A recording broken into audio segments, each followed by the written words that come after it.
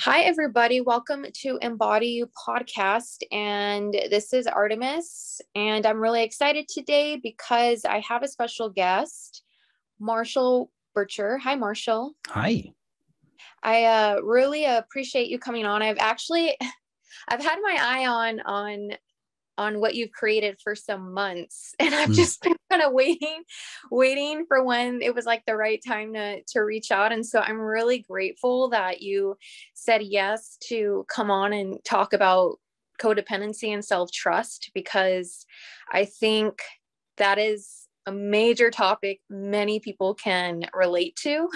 Yeah. So yeah, thank you so much for coming on. Yeah, welcome. Thank you for the privilege. This is fun. So I'm love that I get a chance to share my message and my work and make an impact in the people you're serving. So I really enjoy that. Perfect. Awesome. Okay, so I'm curious, before we even hop into what codependency and self-trust is all, about for listeners, what led you to focusing on your work with clients around that? Like, what's your My story? own work. I'm a recovered codependent. I grew up in a family that my mother was highly codependent and enmeshed with my father. He is a paranoid schizophrenic who is also a covert narcissist.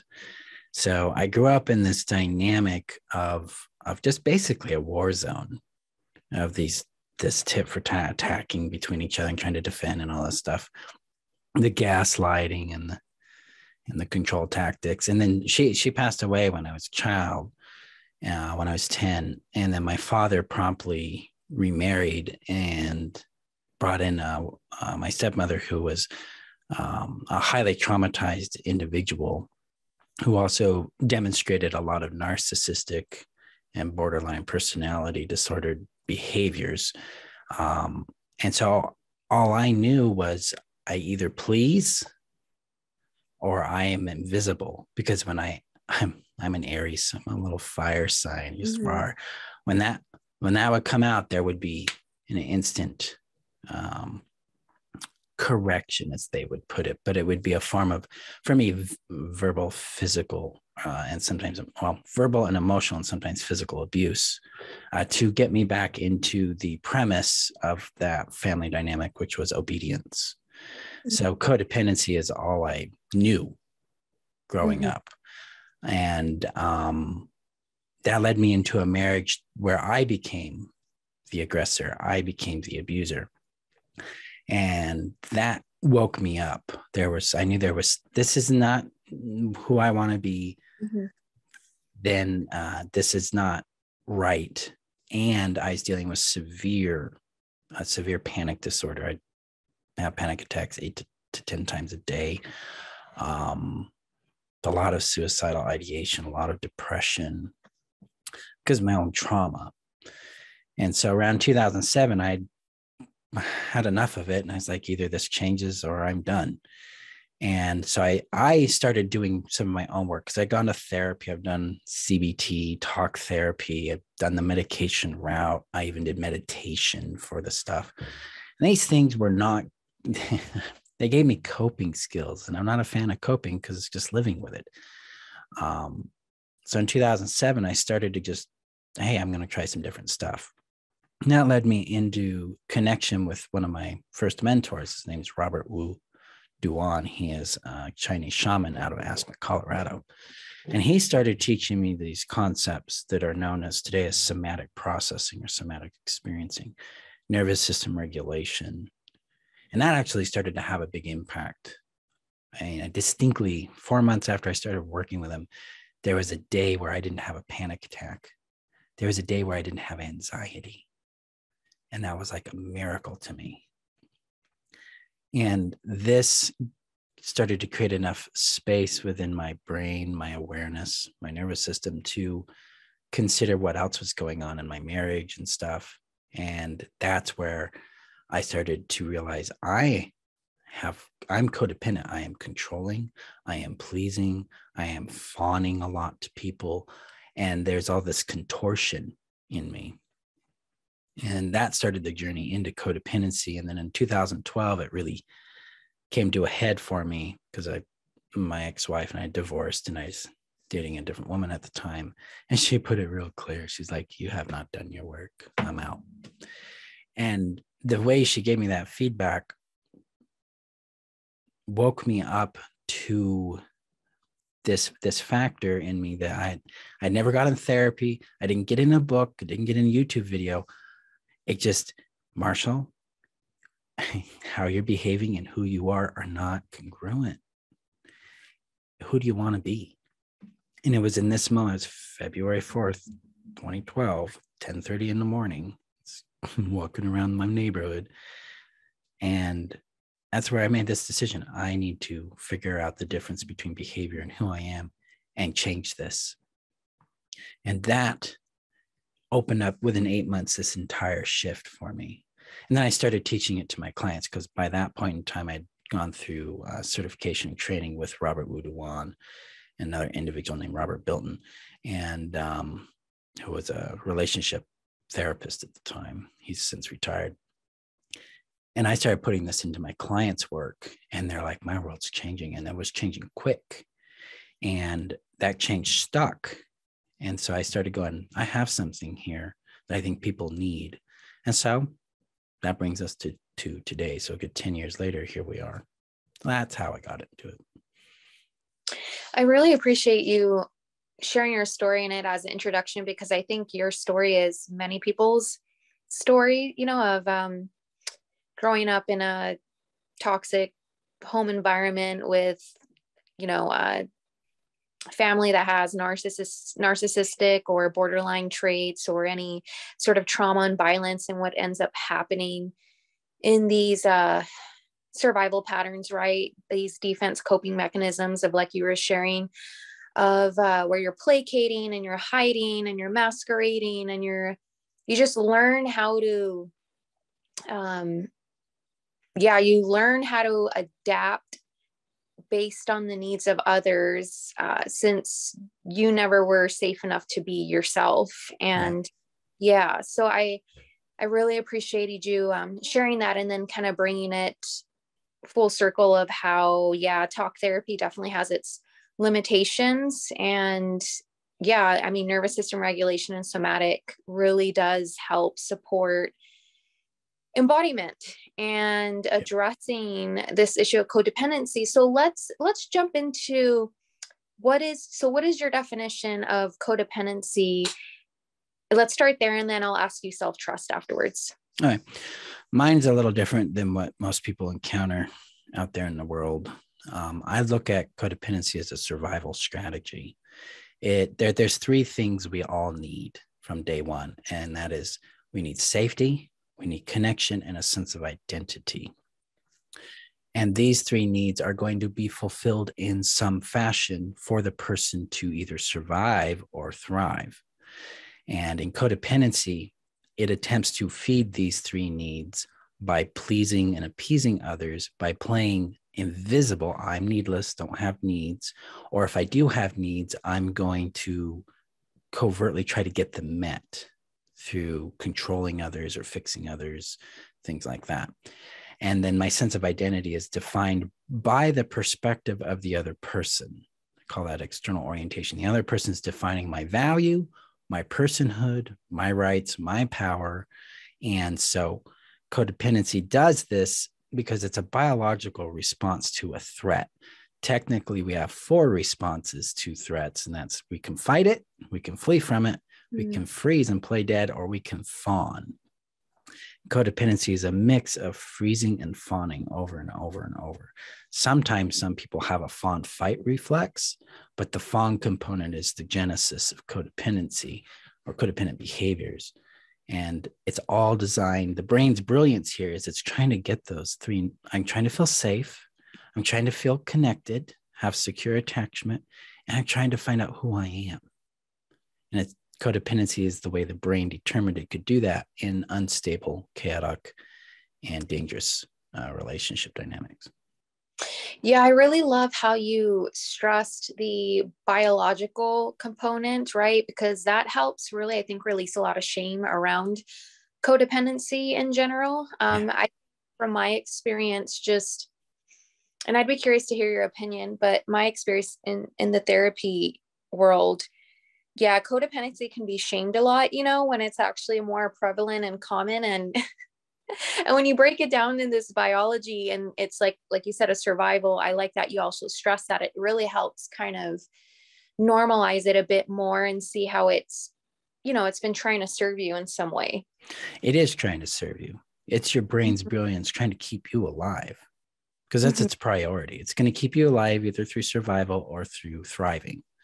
Well, if it can't thrive, it's going to survive, and it's going to utilize what it can to make that happen.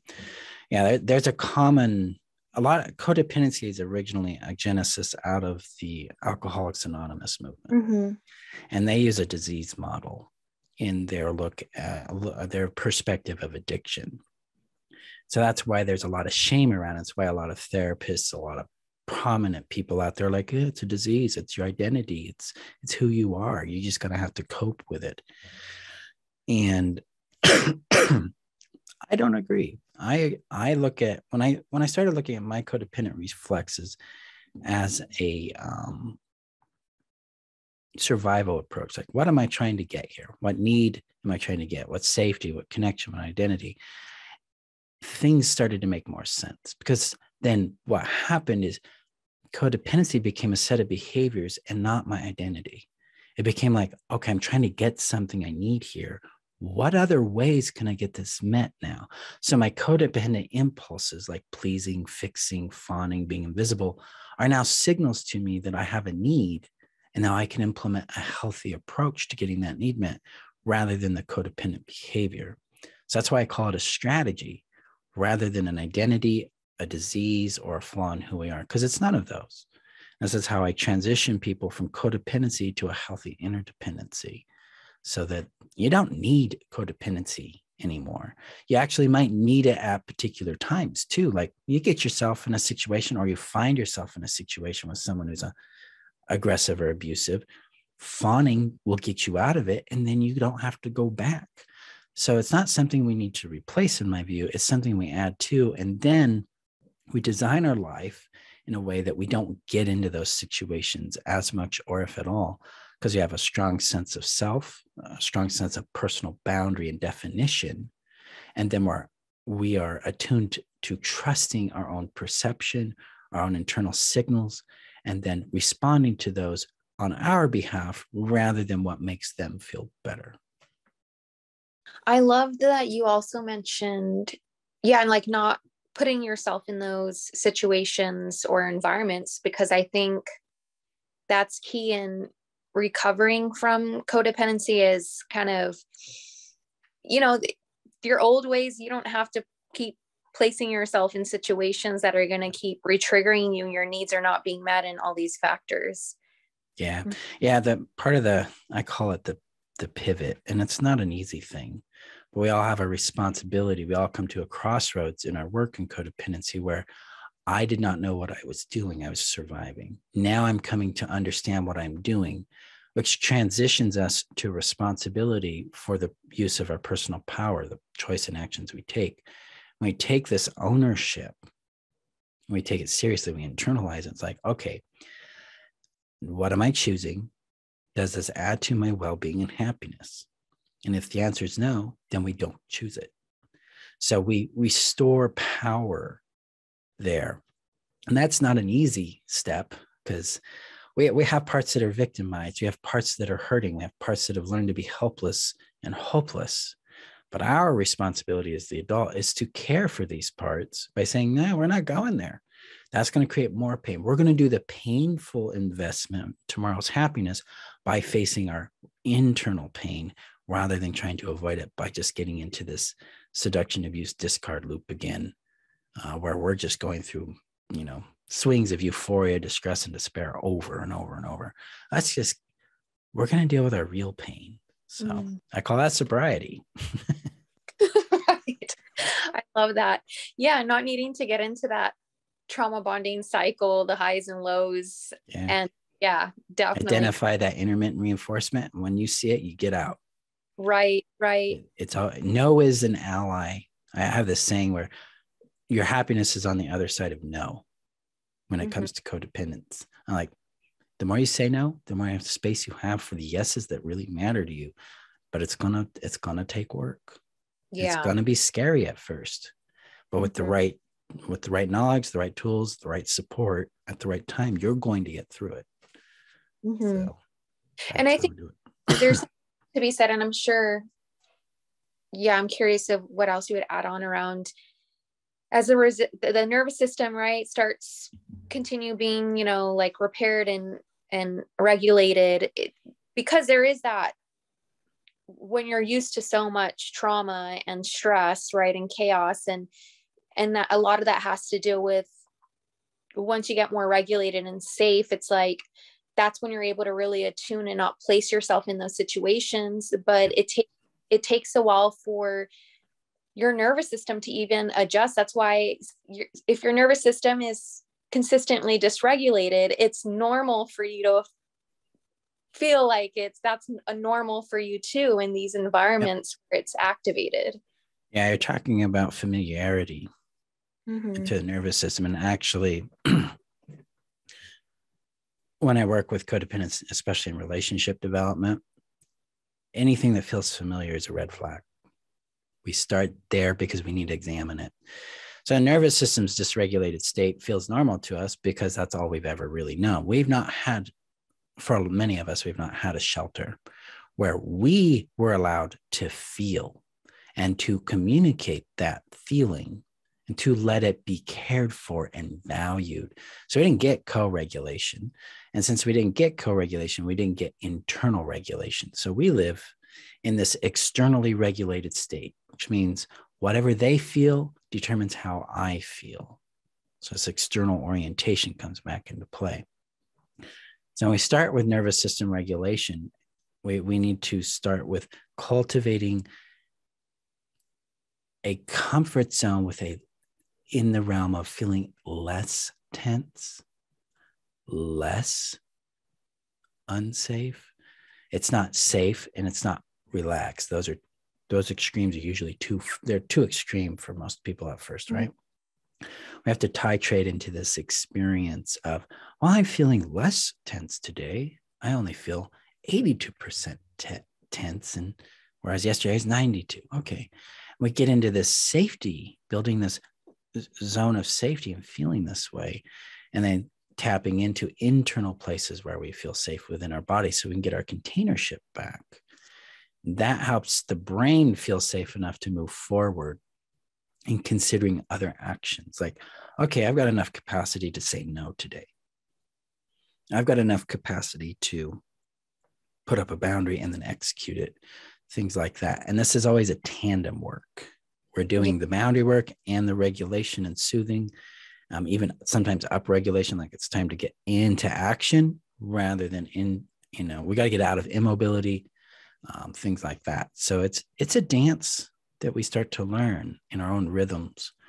But it's absolutely essential because you don't get out of the freeze-fawn loop without addressing your safety at the nervous system biological level, at the physical level, and at the emotional relational level. It's not going to happen unless you address those things. So we focus a lot on that. And I regulate it in different ways, some of the common tools that a lot of people have because of somatic experiencing, and some of my own. So, yeah. Okay, so let's now, I'm curious of the self-trust piece. So I know, I'm curious, like what your definition is self-trust. I mean, in relating it so much from what you shared, it's connected in that, you're more internally oriented, right? In terms of your safety and your connection versus outsourcing to everybody's needs and being more hyper vigilant in your environment. I'm curious though, why self-trust first though? Yeah, that's the thing. Is a lot of people are like, why that? Because we think, and I used to think this, self-trust is a result of work, right?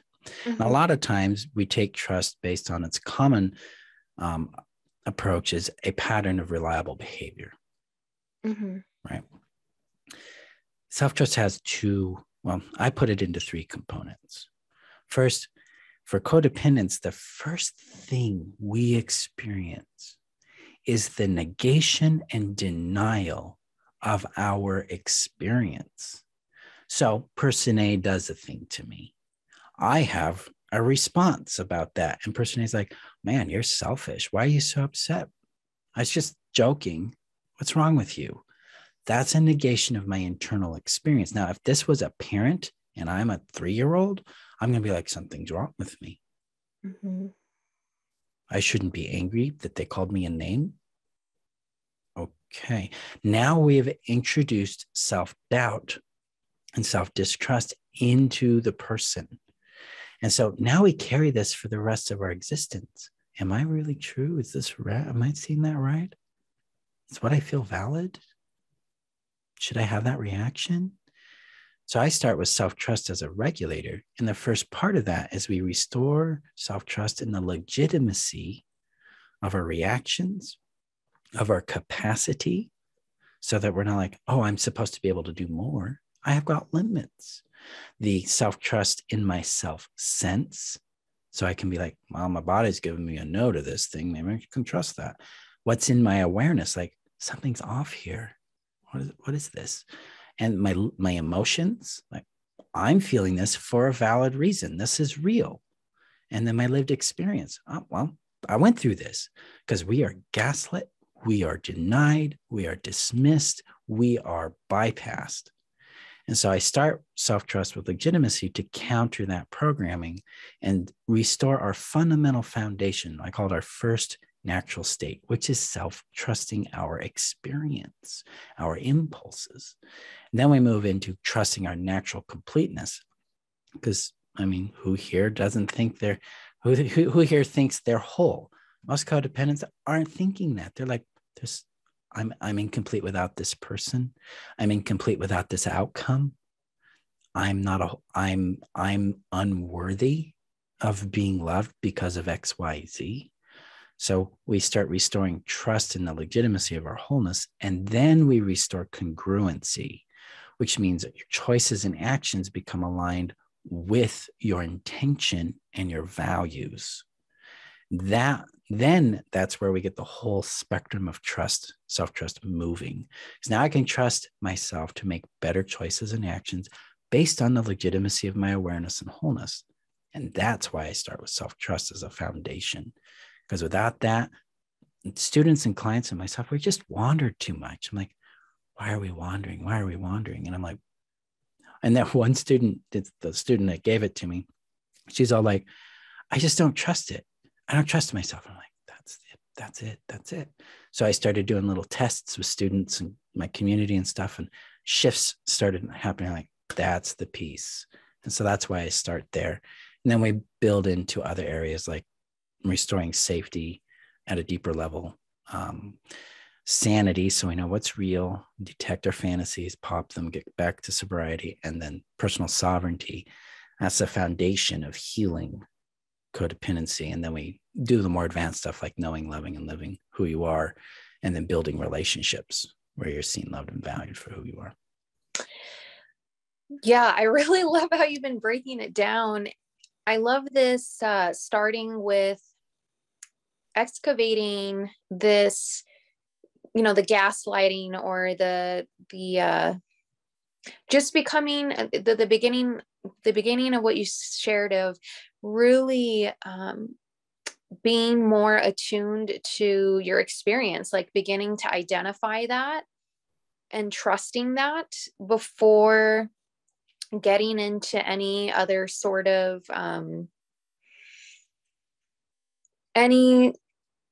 that's the foundation. I love that you just shared that. And I think I also really appreciated that you shared the wholeness piece. The next step in the self-trust is knowing that you're worthy, knowing that you're whole, feeling it. It's not just a knowing.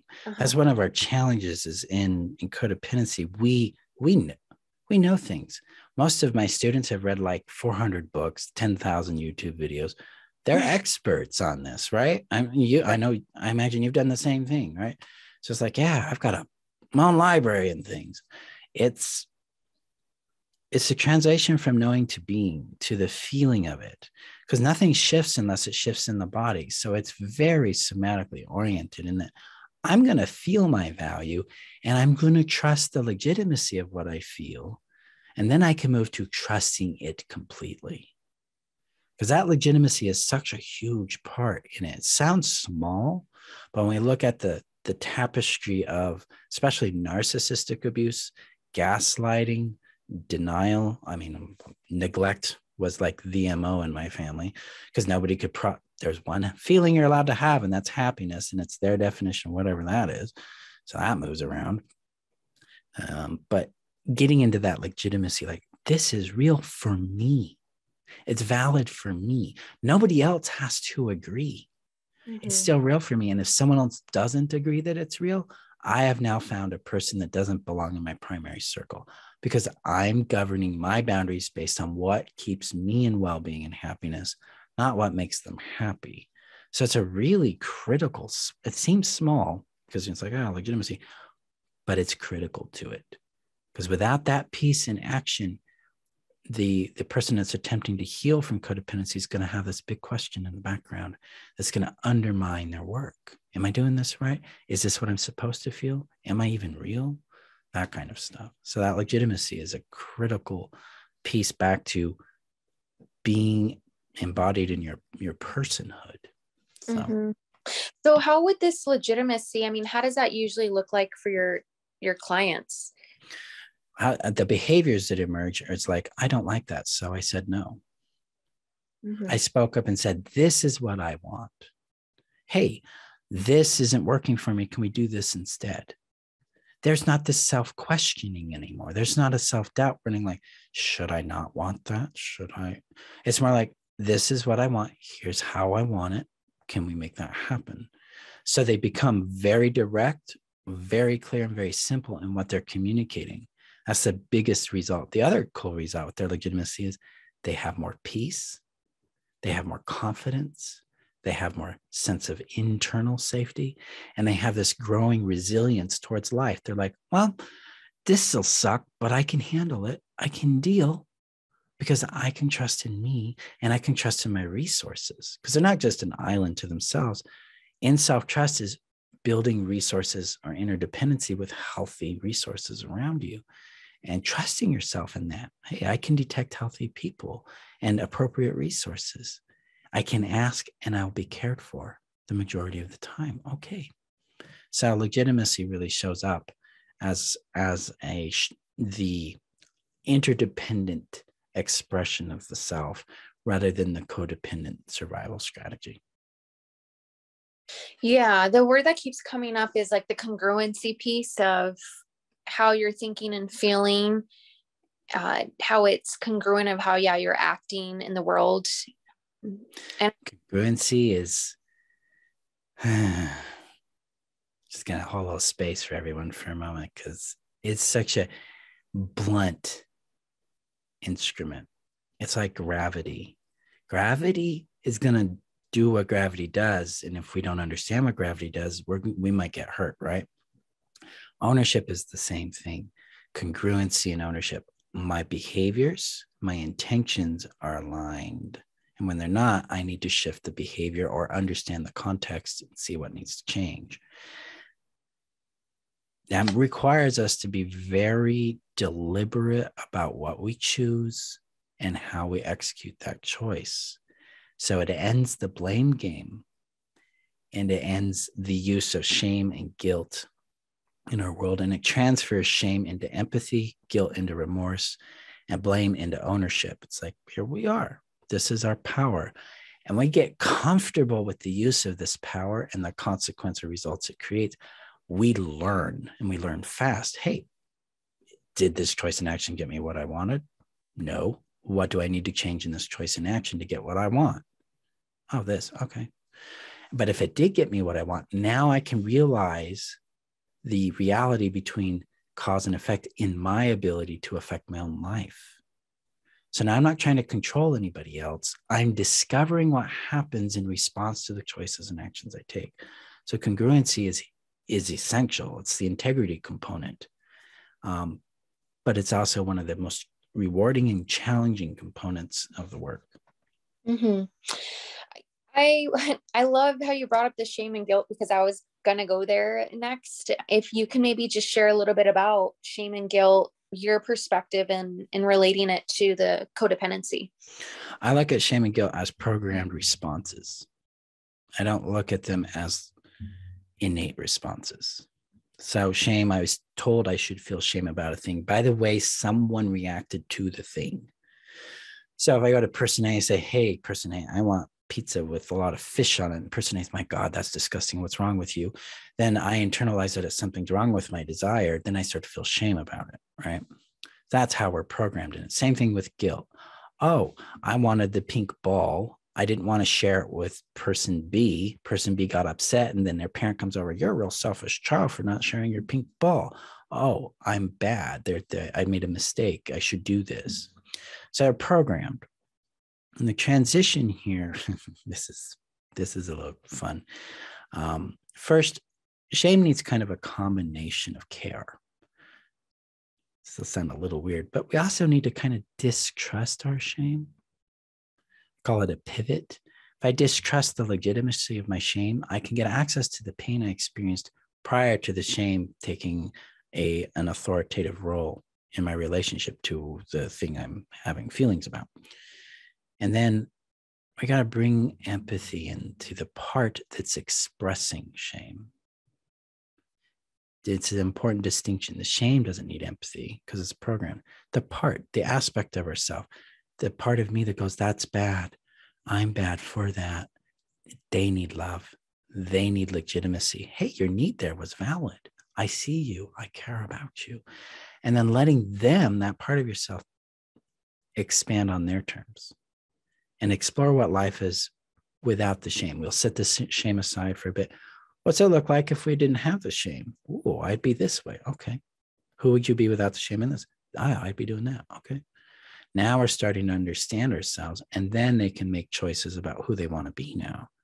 And that usually is enough to dislodge the shame and then resolve it, because they usually bring it into a safe container where the shame is dissolved by the witness of warm, safe others. So when it comes to guilt, guilt's about rules that we've internalized that were not ours. So I like to look at guilt as like, okay, somebody told me I should do something different. What are my values now? What matters to me here? And then start to explore who would I be if I set the guilt aside and operated from those values, giving myself permission to have my own authority again in this topic, and how I respond to whatever that topic is. The other thing with guilt is it typically is more blended with shame than not in codependency. Because I find a lot of people, it's like, I feel guilty about that. I'm a bad person. You're really describing shame. So you get a little more nuance and clarity there. And then specifically in relating to other people, I teach students, and I've done this for myself. I don't feel shame for an impact I have on a person. I feel remorse or empathy. The reason why is because shame points the arrow of attention back to me, not to them. And then I am carrying a burden that's not necessary. If someone says, Marshall, you did this, it hurt me, then my goal is to understand, acknowledge it, and then, depending on the context, make a repair. And then that repair has to happen through empathy and remorse, not through, oh, I feel shameful about that. I'll go, do something to myself to atone for this. It's more like, I see the impact. What could I do differently that would help you feel more seen and loved? Because that was my intention, and it obviously didn't work. So we have this kindness towards ourselves because we value and respect our intention, but we also value and respect their impact first, and then express our desire for that connection and be open to the shift. And then same thing with guilt. Oh, I'm feeling guilt, which means I really need to either check the rule set, like, is this a rule that I've agreed with? If it's not, then I can say, hey, this is a boundary I have. It's not something I can agree to. I get the impact. I can see how that impacted you that way. I can do this, or what would work for you differently, but I can't do this over here. So you get into a negotiation with it. But from my perspective, we don't need to carry shame and guilt as ways of correction towards behavior, because it doesn't work. If it did, Brene Brown wouldn't exist, right? A lot of us would be like, really? Wow, I got this down. No, shame and guilt are inhibitors to our growth, and they inhibit our ability to make effective repair and connection with others. So that's my approach with those. Yeah. Wow. So much information that I've been processing and following you, and a couple of things that's just stuck out for me from what you shared is I appreciated you sharing about distrusting the shame, the paradox in that, right? In terms of increasing self-trust, a lot of that is distrusting the shame and separating yourself from it, and not listening to that. So, and not believing it. And not believing it. Yeah. Because you're going to hear it. Your brain will give you its programming that, so you'll hear it, but it's not believing it. It's stripping it of its significance and its authority you've given it. It's like, that's my shame thought. And when shame thoughts show up, it's a signal that the part behind it that's expressing the thought needs love. It has a need. It's trying to get in some way. Like the inner critic is something a lot of people are like, get rid of the inner critic, bad. I'm like, the inner critic is your inner wounded child who has no other way to express that pain. So they adopted the language of the abuser against you.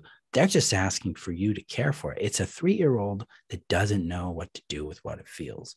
So as my parent self, I'm like, oh, okay, you've got pain. And I go through a process called acknowledgement, legitimization, and integration with those emotions. And that tends to, like, my inner critic is really quiet now. He still speaks up, but he points me to my needs and to unresolved pain. So. Yeah, I'm curious if maybe you can elaborate a little bit more on when you obviously, like not listening to the shame and bringing this sense of care and compassion and attunement to your needs underneath the part of you that possibly you're expressing and shame comes up, right? So how do you typically with clients, like, how do you work with that, with the shame there? Because I'm curious too, and as you continue kind of, not you personally, but like as one continues unraveling, right, and increasing in their own sense of self and self-trust, there's less shame, right, and less, the inner critic. But through that process, what is unraveling? What's getting releasing more of? I'm curious. Well, we're releasing emotional association with certain definitions. That's a really technical term, right? Like, oh, Marshall, neat. Really, what's going on there is I do not feel shame about the thing anymore. A part of me might feel that. I'll care for it. So I've differentiated myself from it. I become an individual from the shame. So I am not shame. I am a person that happens to feel shame sometimes. And the space between this is filled with care. And care is really this diligence in our own self boundaries. Like, one of my self boundaries is I am not going to use shame against myself. And the second one's empathy for myself. Oh, I got pain here. Okay, I'm going to connect with it. I'm going to give it some space. I'm going to let it talk. I'm going to acknowledge it. Hey, you're here. You're real to me. I'm going to legitimize it. You're valid. What you went through makes sense. You're feeling this because of what you've gone through. I'm going to let it integrate, which is the shift I feel when I do that. Like, oh, I can feel less of this now and more of this other thing. Because part of our challenge in emotional work is understanding that emotions are a language. It's an expression of some part of ourself attempting to get a need met. And it usually starts with safety. And then we can bring safety into the view, create that container for it. Then it's going to share its other need. Does it need attention? Does it need shelter? Does it need play? Does it need some affection? Does it need some of your time? Does it need rest? Does it need to be seen and believed? Things like that. Mm-hmm. So when we do this kind of work, the shame tends to, because the shame is a response, a programmed response, the programming stops and it's like, oh, I'm okay. I can have space and peace with myself, even though maybe I did something that hurt someone. Yeah, I can empathize with that and I can see where I can change my behavior. But internally, I'm like, I love me. And maybe I have fear about all that action or pain there. Yeah, of course I do. Because our emotions are the expression of this relationship between me and an event. And that event usually happened in the past at some time. And that's what I call emotional association. When A happens, feel B, basically. And when those dynamics show up, it's about understanding that I can care for that emotion, which shifts that association. Mm-hmm. So I used to feel deep, the culture, my family are shame bound. Mm-hmm. Like the word naked was banned in my family, just to give you an idea about the strictness around certain things. When my mother died, I was shamed for grieving her. You don't grieve. You have this person forever. So why are you grieving? You're so selfish. And so when I released the shame around these feelings, I got to feel them and care for them, which changed my emotional association with grief, for instance. It's like, oh, when grief shows up, I'm like, oh, I miss mom. I'm hurting. I'm right here. And then I'm with me. And then I check in to see if I need additional resourcing. Mm-hmm. Sometimes I do, sometimes I don't. So that's what I'm talking about. Is we're shifting the relationship we have to our emotions so we can care for the part that's expressing the emotion. And that shifts the emotional programming. So rather than shame or guilt, you feel peace or care or joy or indifference. Like I'm more and more indifferent to people not liking what I do. Well, okay, cool. Yeah. Well, go do what you want to do in your yard then. Neat. Mm-hmm. It's none of my business anymore. So we get these shifts coming in when we care for our emotions. Specifically, I use the approach of acknowledgement, legitimization, and integration, and not as an analytical process, but as a somatic experience of like, I feel seen. This is real. It makes sense because what I feel is a result of what I've been through. It's not a result of a flaw in me. And then, oh, I feel different about it now. Maybe I can trust that a little bit and see where that takes me. Mm-hmm. Yeah, the emotional association. I'm definitely hearing how it's, if you have a certain trigger, you start relating to it from a different space.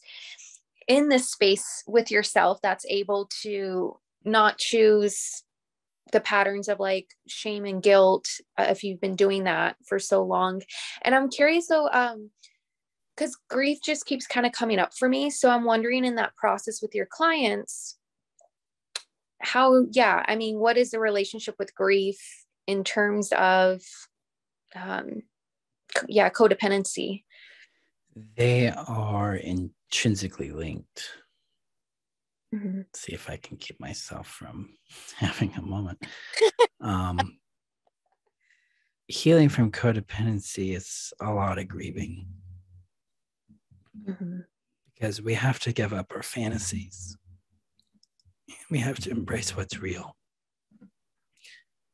And that can have a long-term impact because we don't get those things anymore. We didn't even get them to begin with. So we grieve. We grieve a lot. Sometimes in class, I do group support. It's called live mentoring for my course students. Some days it's just us grieving with each other. Mm. Some days it's celebrating. Sometimes it's both. Sometimes we make a big breakthrough and we're celebrating it. And yet there is a cost. And so I'm very gentle with grief, because for me, grief is love with no place to land. And so we honor what it was. We honor the fantasies that will never be, the promises that will never be fulfilled, the hopes that we had to kill in order to become free, and the cost of people we cared about that we can't have around anymore because they're toxic. And then the collateral shifts of grieving who we were, grieving what cost it brought to us personally, like what I did and didn't do to others to get things done. Very caring, very kind with our grief. Because grief, it's a paradoxical process, because it's like fire in a forest. It cleans and it allows a renewal to have space to enter. It isn't the renewal, but it's the one that creates the space for that renewal. So as we follow our grief, we find ourselves evolving into a different sense of self that has more capacity, more grounding, more availability, and more clarity. From there, we can create things that really matter to us very deliberately. So grief and codependency are intrinsic, that they are almost a hand in glove experience. You will grieve as you heal. You have to, because you've lost things, and those things matter. Mm-hmm. Yeah. Yeah. I appreciate you sharing the depth of it and really normalizing how much grief is involved in it. Yeah. Mm-hmm. It is a process for us. It's a common one I reference, especially in the foundation work I do with self-trust and restoring safety, sanity, and sovereignty. Grief is in almost every, I mention it frequently. I'm like, we might grieve here today. We're here to hold space with that grief and give it care. Mm-hmm. So there's so much that you've been able to share, and I want to keep on asking you questions, but we're kind of getting close towards the end. So I wanted to, before I have you share with listeners your offerings and where they can find you, if you would just like to, anything last that you'd like to leave listeners with, and just kind of recapping about codependency and self-trust. Mm-hmm. Yeah. First of all, how do I put this to my students? I always have this. If you could, would you open up to the idea that codependency is just about survival? Open up to considering that. Consider opening up to, I've just been trying to survive. This isn't anything I have to carry shame about. Number one. Number two, consider trusting that the reactions you have in your body to whatever you've heard today or what you might be going through in your life right now, they are all fundamentally, innately legitimate. They may not make sense to you. You might feel shame and guilt and question around them. That's okay. They're still legitimate. Consider trusting their legitimacy just a bit more and see what shifts for you. That's where we start. So that's what I would say is you're sane and what you're going through is real. I love that. Mm-hmm. That's the one thing everybody needs. I mean, I say it all the time. I say it to myself, well, we're feeling's real. This is all valid. So yeah. One of the things I do remind clients is like, there's nothing wrong with you. What you're feeling is due to what you've gone through, not because there's a problem with you. So that's really, that validation is so critical. So your offerings, like I would love to hear about them for listeners, and I'll be sure to put it on the podcast bio, listeners, if you're wanting to actually follow his links. But I would love for you to share how clients can work with you. So you can visit me at freetheself.com. So that's my website. And there's a couple of ways. We have what's called the community, which is a free online community on Facebook where you can get guidance, tools, and support. I'm interactive in the group. I respond to posts. I make posts, videos, all that stuff. Second thing is getting the self-trust guide. So I have a guide called the Restoring Self-Trust Guide. And that's going to take you through understanding, first of all, what codependency is, those 3 necessities we talked about, the fawn response, and giving you your first tool in restoring legitimacy, which is the restoring the legitimacy in your reactions. So you get that. And the second one I'd encourage people to get is to join my 5-day Freedom from Codependency workshop. I do this several times a year, but the current one coming up is March 28th. And that's also linked to, they're both on the front page. You can get them right there. And in the 5-day workshop, I'm going to give you the 4 essential practices codependents need in order to heal. And the first one's soothing the nervous system. So you get a little more space, a little more freedom, a little more relaxation, or at least less tense. The second one is to go deeper on building that self-trust. What self-trust is, how we implement it. The third one is befriending your emotions and your lived experience. And the fourth one is reclaiming your innate value. So you can start restoring your sense of sovereignty and identity. And then on day 5, we talk about how we implement these things and what your appropriate next step is, whether it's, hey, I need to find a therapist. Hey, Marshall, I want to join you in your courses like the Happiness After Codependency System or the Codependency Healing Essentials trainings, or what else do I need in order to resource my healing? So my goal is to help people get where they need to be so they can heal that. And these are the 2 resources where I recommend people start, is the self-trust, Restoring Self-Trust Guide, and then the 5-day Freedom from Codependency workshop. Thank you for sharing that. Those are some beautiful offerings. I really appreciated you coming on again. There was so much more I wanted to ask you, but I'm just grateful you were able to come on, and yeah, thank you again. Yeah, thank you for having me. We definitely should do more in the future, and we can like focus on one thing and go deep on it. And yeah, we have lots of fun. Yeah, I would love to invite you back on. Actually, too, I would love for you to probably come back on talking about the happiness piece, right? I loved the happy codependency. So what more life looks like when to kind of be able for beyond it. Yeah. Yeah. Because a lot of my listeners, they're, high performers who just struggle with a lot of shame and imposter syndrome and burnout and just pushing themselves. So codependency, this is definitely an important topic. So thank you once again, Marshall, for coming on. Yeah, you're welcome. Thank you.